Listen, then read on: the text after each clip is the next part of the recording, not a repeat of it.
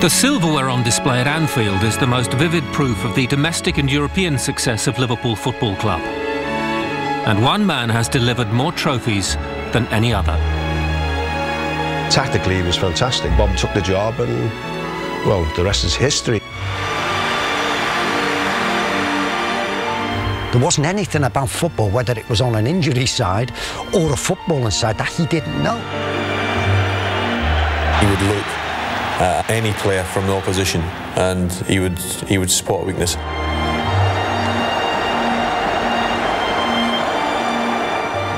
The best judge of a football player that I've known.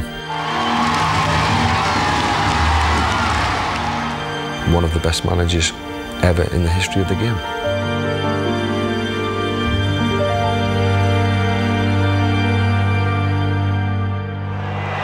In 1974, Liverpool were on the rise. But suddenly, an FA Cup win would mark the end of an era.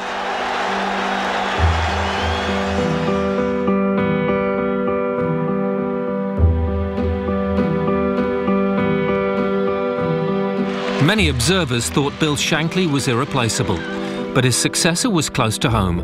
Quiet and unassuming, Bob Paisley was very different to his predecessor. The very definition of a reluctant hero. Bill had recommended Bob to take over, but Bob A didn't want the job. And it was also classed as mission impossible. Who could possibly follow Bill Shankly? It was the family. We got behind him. We said, you know, we could see what he could do, and we said, you can do it. It was that big of a shock, but there'd been like most people from the northeast. I had to work somewhere, and that was the only job that was available. Born in County Durham in 1919, Bob Paisley's football talent ensured his escape from a life working in the coal mines. Signed by amateur side Bishop Auckland in 1937, where he won the Amateur Cup 2 years later, Paisley moved to Liverpool in 1939. But the outbreak of World War II meant a wait of 7 years before making his debut. In his first full season for the club, he helped them to their first league championship in 24 years. But 3 years later came a setback which would shape his entire management career.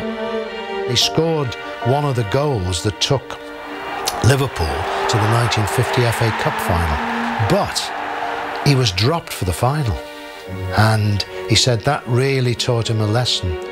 Paisley eventually retired in 1954 and joined Liverpool's backroom staff. By this time, he was renowned throughout the country for his skills as a physiotherapist. Sportsmen far and wide came to be treated. John Conte, the boxer, for example, athletes, dancers. And one lovely story, one Sunday morning, Bob's in the boot room and the steward knocks at the door and said, "Mr. Paisley." "Aye." He said, "There's a lady at the in reception with a dog." He said, "Lady." So he goes and said, "Can I help you?" And the woman has this greyhound. He said, "Oh, Mr. Paisley." "Aye." She said, "Could you have a look at my dog? It's got a sore paw." He said, "I don't do dogs." Paisley moved through the ranks, eventually becoming Bill Shankly's right-hand man. It was a perfect double act, but in 1974, Shankly's retirement brought Paisley to the front line. All I wanted to do, though, at the end of the day, was to check on the staff, see their reaction, and you know, because you don't want to be battling against them or anything, and they were all, you know, fours and that. Bill Shankly was the extrovert and Bob was the introvert, if you like, and so they blended, you know, really well. So from my point of view, it didn't change an awful lot. Tactics, the way, you know, Bob slotted players in, he could mould, you know, them as a team, and that was a, you know, fantastic thing that the both of them had. He certainly couldn't communicate with the press and even with the players as much as Shanks. But we knew him, and we knew how good and how well he actually knew football. There wasn't anything about football, whether it was on an injury side or a footballing side, that he didn't know. So we were confident that things would just carry on. We're all sort of looking at each other thinking, well, how's he going to deal with us all, you know? And he came in and quite simply said, he said, "Look, lads, you know, Shanks has gone. None of us wanted that. Certainly I didn't want it. But he has, and somebody's got to take this club on, and he said, I'm the one that's going to do it. But he said, what I'm going to do is I'm not going to change anything. We're going to continue doing exactly what Shanks would have wanted us to do, and then we're going to try and do it better. An early sign of Paisley's management skill was his handling of Ray Kennedy. Bill Shankly's final signing was a striker, but Paisley saw potential elsewhere. It proved to be the first of many masterstrokes. Bob had this thing about him being a midfield player for some reason. And Bob even tracked down his schoolmaster in the northeast and said, can you tell me about the Kennedy fella? He said, oh yeah, at school he said he played in midfield. Bob said, right.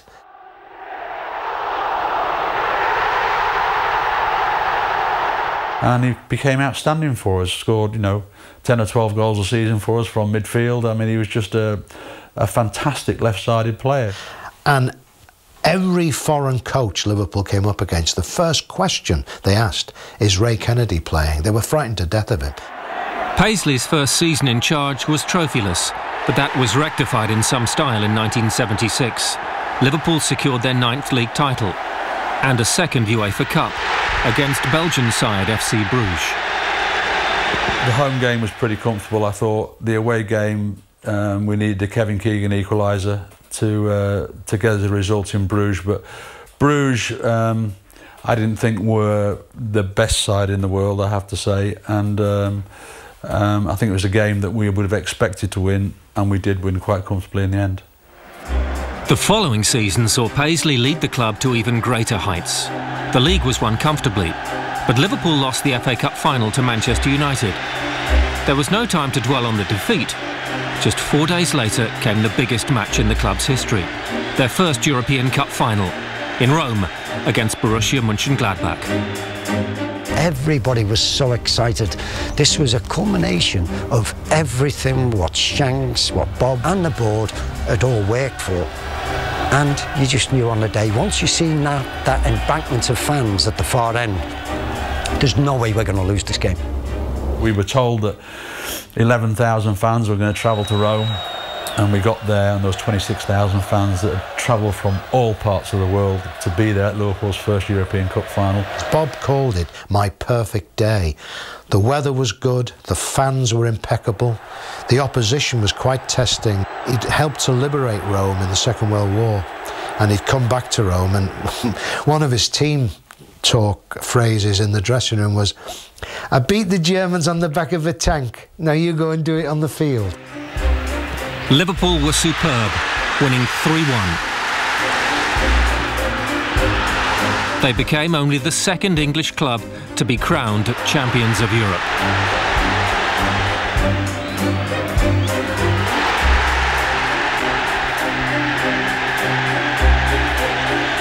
The way Liverpool played that night was fantastic, and it showed you how far they'd developed from the team Shanks had left behind in '74. 3 years later, there was this fantastic team, much more sophisticated than the one Shanks had left.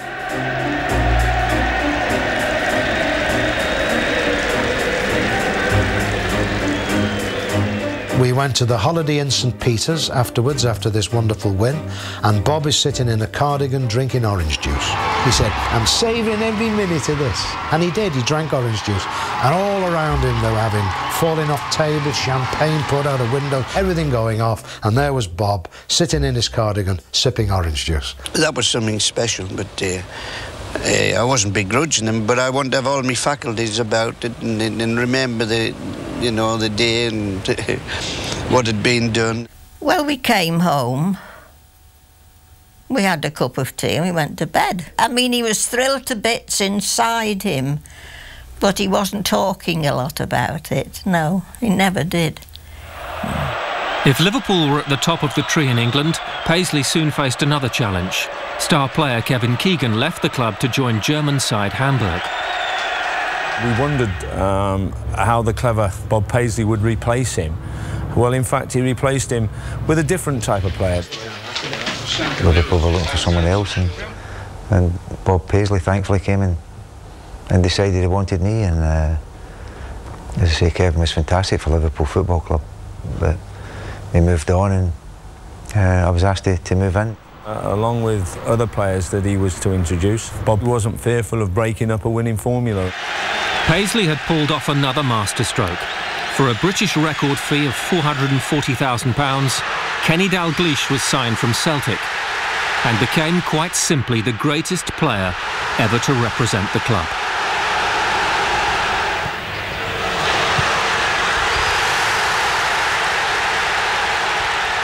He was a better player. You've got to say that Kenny was, if anything, a better player than Kevin Keegan. Totally different kind of player. Bob wanted him because he said, we've got a passing team and we want a player who's going to play in a passing team, and that was Kenny. Paisley brought in two more Scots to make up the new spine of his side, central defender Alan Hansen and midfielder Graham Souness. Bob Paisley would be the best judge of a football player that I've known. Not because he just picked me, and Kenny Dalglish and Alan Hansen, but no, throughout his career as a manager, or throughout his career at Liverpool, you know, the players that he brought to Liverpool. Even before he became manager, he was responsible for, you know, scouting players as well. He was a great judge of a football player. He would look at any player from the opposition and he would spot a weakness. I remember it was about 6 weeks in at Liverpool, we're playing Chelsea. Dalglish is sitting next to me. He comes to Kenny and he says, I've been watching some tapes. Occasionally the Chelsea goalkeeper strays a bit too far off his line. 6 minutes into the match, it's playing into Kenny's feet. He turns, he doesn't even look up, chips the goalkeeper who's on the 6-yard line.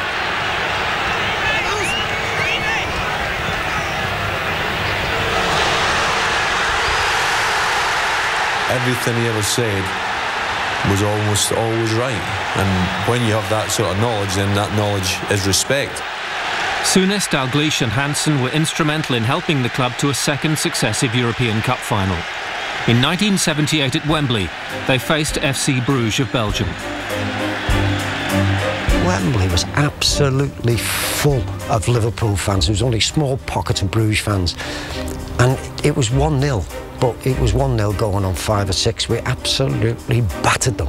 The first time Kenny got through on his own from a lovely ball from Graham Souness, then he knew the goalkeeper would spread himself and he just dinked it over the top of him and made it look, you know, ridiculously easy. If you score one and lose none, then you're going to win it. And to get the trophy was fantastic for us that night. Not for me, because I scored the goal, but for everything.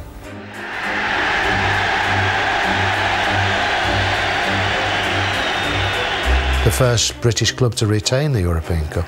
Fantastic, and of course by then Bob was recognised not just as the man who followed Shankly, but the greatest manager possibly Liverpool have ever had. Yeah, I thought I would be judged on Bill's standards, and if anybody goes into life and you're judged on his work and that, then, you know, 9 times out of 10 you'll hit the...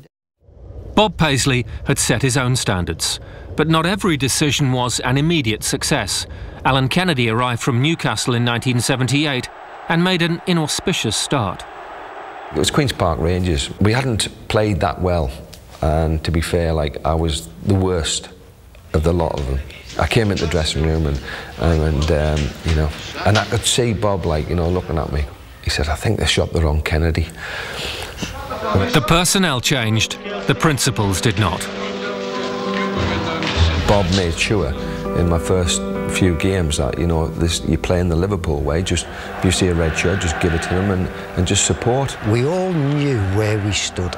We had this passing and movement way of doing things at Liverpool is never standing still, and we had that drummed into us throughout the week, and Bob knew exactly how to get the best out of us. 1979 saw Liverpool win their 11th league championship, Paisley's 3rd in 4 years. Along the way they broke all records: 68 points, 85 goals scored, just 16 conceded. As a group of players, we were ultra confident. 78-79 was just sensational, because we just went up and down the country, battering everybody into submission. A record number of points, record number of goals for, and a record number of goals against. And he came in and somebody said, who's played 13 league games stipulated to get a medal? He came in with a box and he started throwing the medals a bit. Like, you know, put your hands up and you get the medals. And then Paisley goes to the door and says, yeah, congratulations, you're a great team, have a good summer, the hard work starts when we come back here on July the 12th. And that's what it was all about. You know, if there's one word that Paisley hated, it was the C word, complacency. I remember him talking to Stevie Highway one day where Stevie had a particular good game and everybody was praising him after the game, and Bob just came up behind him and whispered in his ear, he said, "Don't forget, Steve, a pat on the back is a very short distance from a kick up the backside." It didn't matter whether we'd won 5-0 against Man United or we'd won 3-0 against Southampton or whatever. Come Monday morning, it was back to work. Forget about that. Next Saturday is the big game. Have you got any more ambitions left in this game? Yeah, win it next year. It was the Liverpool way, epitomised by their manager. Play, win, move on. Winning was everything. The medals were not important. Half the time you never knew where the medals were or anything else in the house. I still don't know where the thing was for the European Cup. I found a medal in the end, but they always got little trophies. Well, I've never saw that. I never found that one. And no, he was delighted with them. He was thrilled with them. But it was the actual material things, you know, that it didn't worry him. The thirst for glory was never quenched.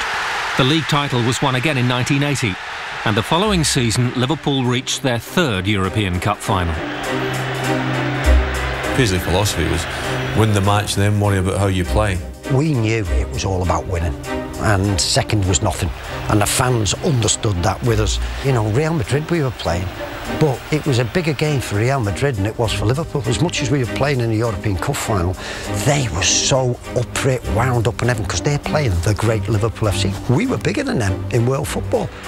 Liverpool ran out 1-0 winners, with the goal coming from a very unlikely source.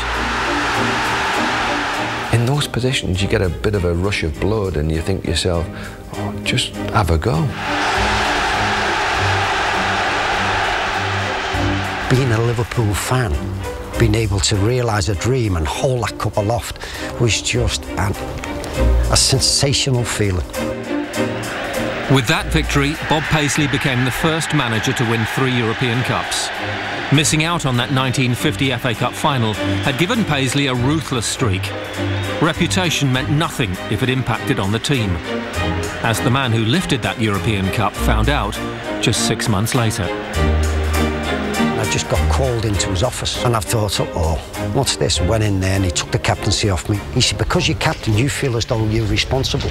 So I want to take that away from you. Maybe, hopefully, it will help your game. And I'll tell you what, we went on, and I think we only lost one more game between then and the end of the season. We absolutely raced away with the league. So it had its impact, and that's what man management is all about.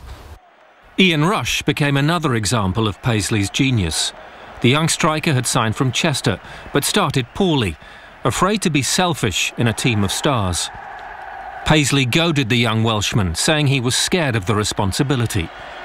Rush responded by scoring 30 goals as Liverpool claimed the league yet again in 1982. The partnership between the youthful Rush and the experienced Dalglish was arguably the best the club had ever seen. His movement was brilliant. His pace, it was really sharp, and he could finish anywhere, right or left foot, even in the air. I knew where he was going to put the ball, and I think that gave us an advantage over the midfield and the defence as well. And obviously, because I had a bit of pace, then I think suddenly I found myself, 3 or 4 yards one-on-one with the keeper. He educated himself really, really well, and he's probably as good a finisher as what you've seen, but not just a finisher, a centre-forward. Just as he did with many of his players, Paisley instinctively knew when to call time on his own career.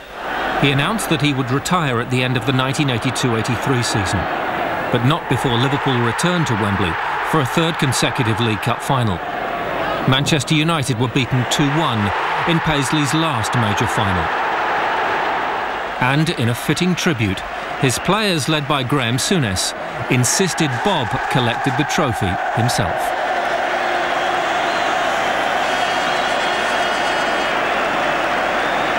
Graham Souness was brilliant at what he did there, and say to him, listen, you know, we've done it for you. Without you, we wouldn't be here.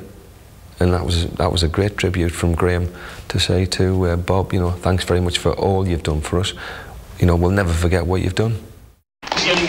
May the 7th, 1983 was Bob Paisley's final game at Anfield. Thank you, and fans, thank you very much indeed. You're making this harder than it really should be. Someone just asked me before if, you know, how I felt on my last home game, and I thought, it really hasn't dawned on me yet, but when I think around the managerial world, there'll be quite a few that won't know they're going to go. And, Fittingly, Paisley's final act as manager was to pick up yet more silverware. His 6th league title and 20th trophy in only 9 years. A phenomenal achievement.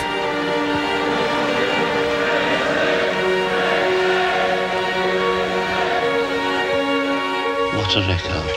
What a blinking record. It's a hard act to follow. God bless him. God bless him. And happy retirement, lad. Happy retirement. Happy retirement. Bob Paisley had been at Anfield since 1939. The moment had finally come for Britain's most successful manager to leave the game behind. It was time now to spend precious moments with his family, not least wife Jessie and their young grandchildren.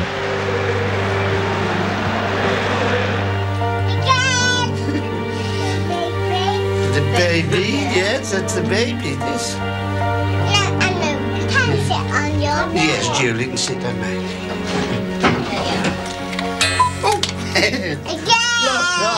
Life has changed so all round. I mean, the state of affairs from when Bob earned £10 a week in the winter and £8 in the summer, and we thought we were doing quite nicely. I mean, the whole state of living for anybody has changed from then, but for Bob it's changed tremendously. But those of us... It hasn't made any difference, really. I was going to say, those of us who don't know him obviously as well as you do would think that he's hardly changed at all as a bloke in all those years. You haven't, have you? Yeah. Oh, I still give the same housekeeping money. 30 shillings. In 1986, Kenny Dalglish, now player-manager, led Liverpool to the League and FA Cup double. Bob Paisley had taken an advisory role alongside the young Scot, yet throughout that season had remained largely in the background.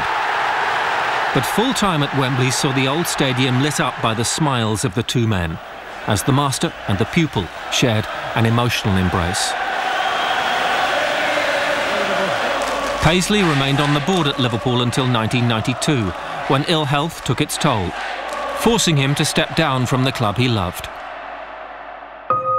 4 years later, in 1996, aged 77, Bob Paisley died.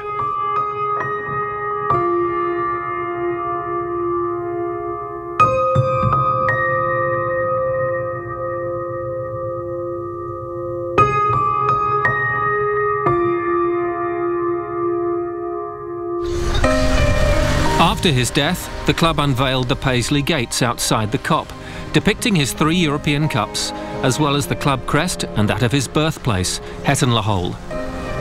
Along with the Shankly Gates at the Anfield Road end, it's a fitting tribute to the two men who made Liverpool a European superpower. An unassuming legend, to this day, Bob Paisley remains one of the most successful managers of all time. You know, I remember again in that European Cup final in Paris that, you know, we were staying in this wonderful hotel out in Versailles before the game, and the chandeliers everywhere and everything about it is, you know, is real class and quality.